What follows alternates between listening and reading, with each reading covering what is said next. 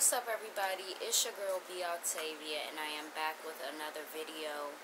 Welcome to my channel if you are new. My name is Octavia. I am 24 years old and I'm from Washington DC. It's about to be the new year, but we can't end off the year without talking about a major problem that really has been weighing on my mind.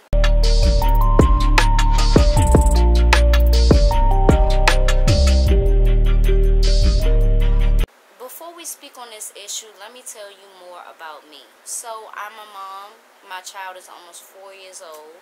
And I'm also an entrepreneur with my own cosmetics and skincare business called Crush on You Beauty. Make sure that you check the site for what's new, for what's restocked, and for what's coming soon. So, this major issue that I want to speak on with you guys is pregnant black women dying during childbirth, and this year specifically that has been at an all-time high. I want to tell you two tragic scenarios of pregnant black women losing their lives during childbirth, the different complications that they had, and why I feel like pregnant black women and pregnant minority women in general deserve better service, including myself. With me mentioning these two scenarios and these two beautiful black women, I want to talk about my situation as well and how it is relatable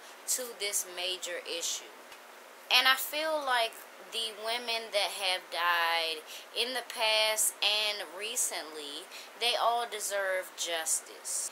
And hugely, I want to speak on how a lot of information was not told to me and is not told to pregnant minority women. You know, in the different trimesters, things that are related to our health, things that can help us not only carry a child full term, but to have a healthy delivery. And also what could have been better for me and what could have been better for these women that have lost their lives, because we are the vessels.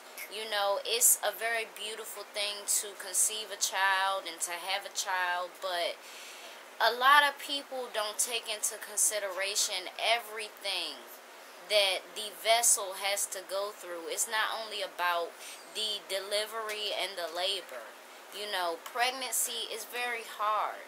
And to have, you know, high blood pressure come out of nowhere while you're pregnant, diabetes, and a long list of serious conditions that can make it so hard for you to even carry your child full term and survive labor.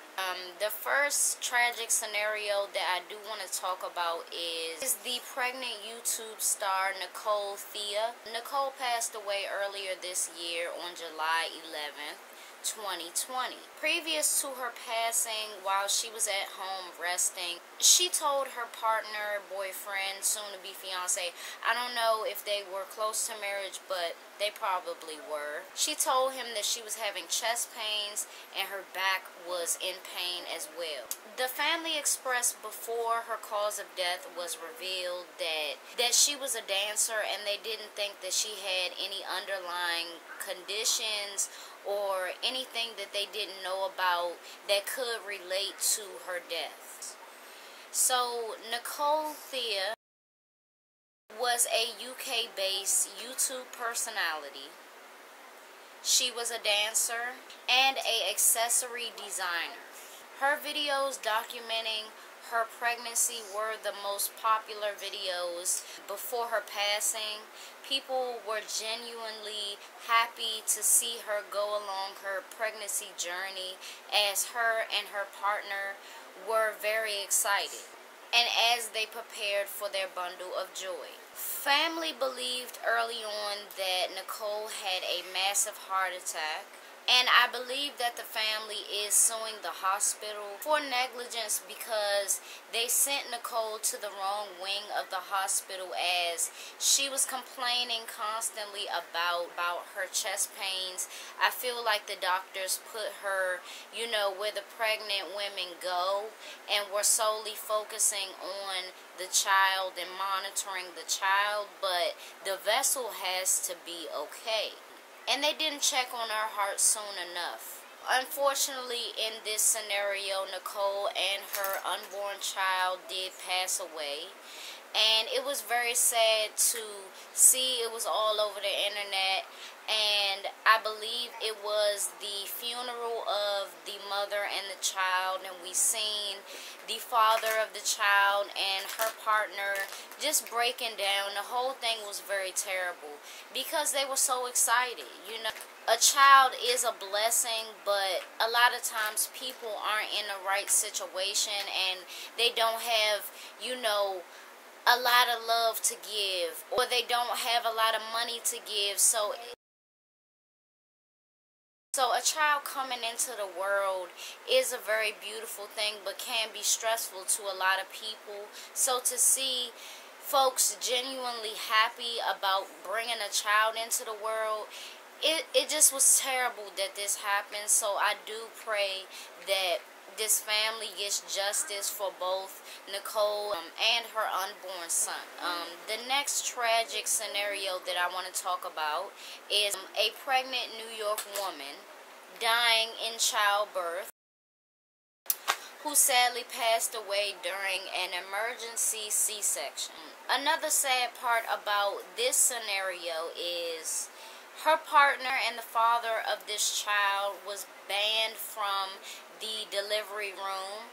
He was banned from being in there to support, and I believe that was due to COVID. He wasn't even able to hug her or kiss her before he had to leave the room. And according to him, all he could hear was staff going in and out of the room at a, running pace, and the PA system announcing doctors to come to that area and to assist.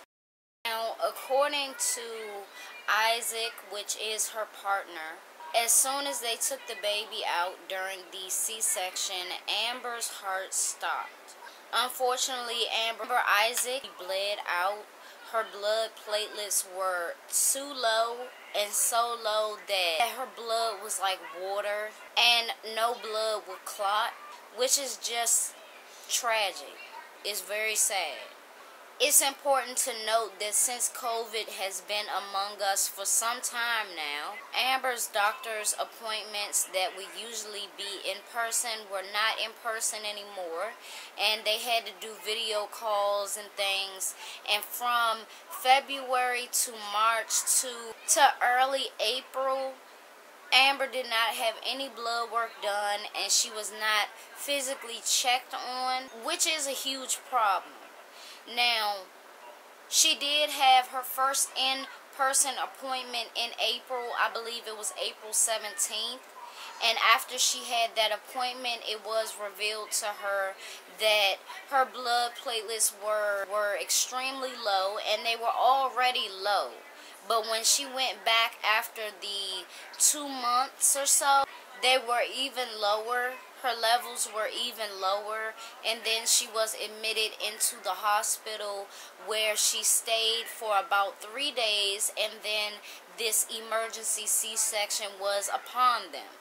So, I feel like both situations screams a lot of issues for pregnant women in general during this time, especially because I feel like, don't get me wrong, I understand that things are different, but for pregnant women, I do feel like in-person appointments should be mandated, even during quarantine, even during the pandemic, because it's very vital for us to be healthy in order to have a healthy pregnancy. It's vital for us to be healthy so that we can live.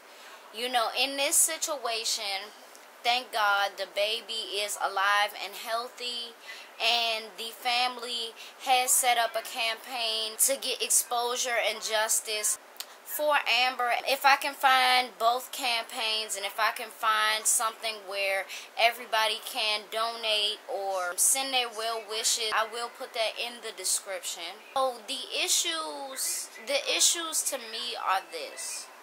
Like I said, in-person appointments should be the only option for pregnant women, because it's very vital that we check up on the baby and we make sure that we're straight as well. Something that was really relatable to my situation was the situation of Amber, and it was that her blood platelets were extremely low, and mine were extremely low too. I did have a blood doctor that I had to go to, but I felt like the iron that they were giving me was really too strong for me.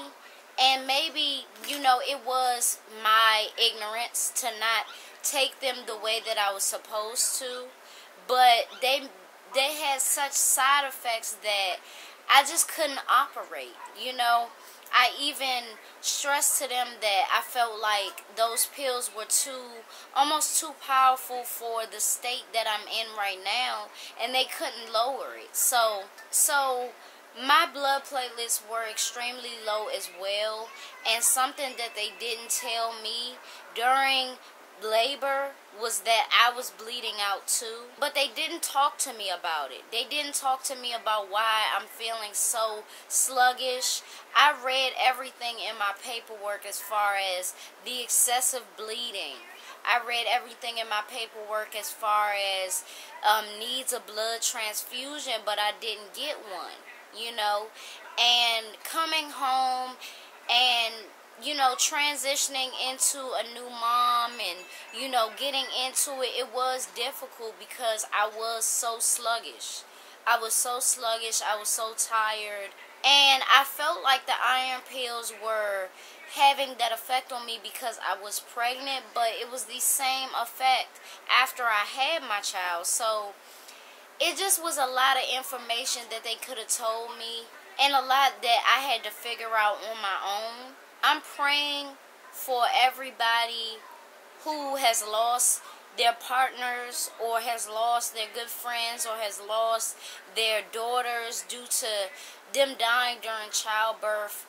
You know, childbirth is not easy to get through. In my opinion, it's the closest thing to death as a woman can get without, you know, somebody causing harm to them intentionally. Childbirth is not easy, but I can't fathom not being there, sluggish or not, to take care of my child and to see them born and to see what I did. You know, it's just a shame, and I'm praying for justice for both women and all women involved, all women who have been affected. You know, even Chrissy Teigen had, I believe it was excessive bleeding, and they couldn't stop the bleeding, so her child passed away. Like, this shit is really real. And on top of that, it's the stress of COVID, and the stress of potentially getting COVID while having your baby. I had my child almost 4 years ago, and I'm glad I had her then, because I just couldn't imagine having that type of stress on top of becoming a new mom, on top of trying to figure everything out and have a smooth delivery when you don't know what's going to happen. And especially you don't know if it's going to be your last hour or not. It's very scary. So for all pregnant minority women right now, ask as many questions as you can. Make sure that you are informed on your health, on your child's health, on what you can do better as far as supplements and just natural alternatives right now. And please be careful. I can't even imagine having to wear a mask right now, and it's already very difficult to breathe while you're pregnant. So, I mean, the whole thing is very uncomfortable, and I'm praying for y'all tremendously. And yeah, it's just a very scary time, and we all have to be aware of the possibilities and the major issues that are right in front of us. So leave your thoughts in the comments below, and I will see y'all in my next video. Thank you for watching. Thank you for tuning in.